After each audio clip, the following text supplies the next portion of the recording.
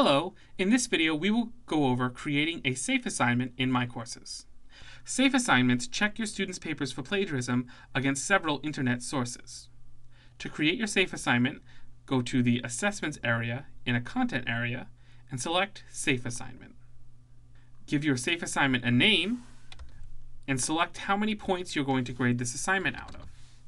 You can also provide a due date in the due date field, which students will see when they click on the assignment, when they view the course calendar, or when they view the To-Do module on your What's New and Due module page.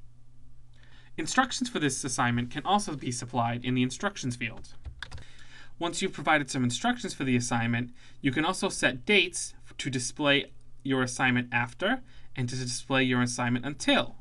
These dates will determine when a student begins seeing this assignment as available and when a student stops seeing this assignment as available. In this case, the assignment will appear to the students on December 10th at 11:59 p.m. and then will disappear on the 13th at 11:59 p.m.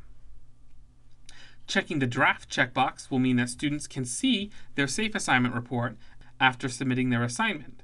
This would mean they can see how much of their paper potentially was plagiarized. Lastly, you can choose to create an announcement to accompany this assignment being created. Press Submit once you've filled out these fields, and your safe assignment will be added to your content area.